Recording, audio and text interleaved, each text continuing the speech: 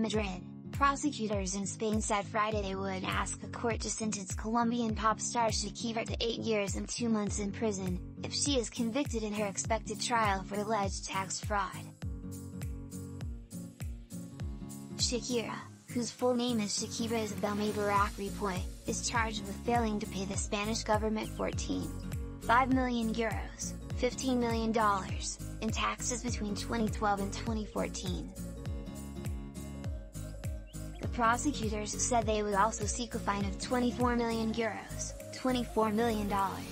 The indictment details 6 charges against Shakira. The singer this week rejected a settlement deal offered by prosecutors, opting to go to trial instead. A trial date is yet to be set.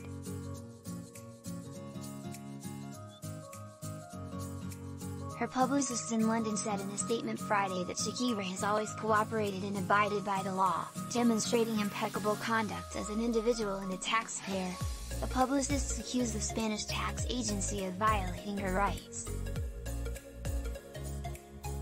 Shakira's Spanish public relations team said just earlier this week that the artist has deposited the amount she is said to owe, including €3 million in interest. Prosecutors in Barcelona have alleged that Grammy winners spent more than half of each year between 2012 and 2014 in Spain and should have paid taxes in the country. Shakira recently ended an 11-year-long relationship with FC Barcelona star Gerard Piqué, with whom she has 2 children. The family used to live in Barcelona.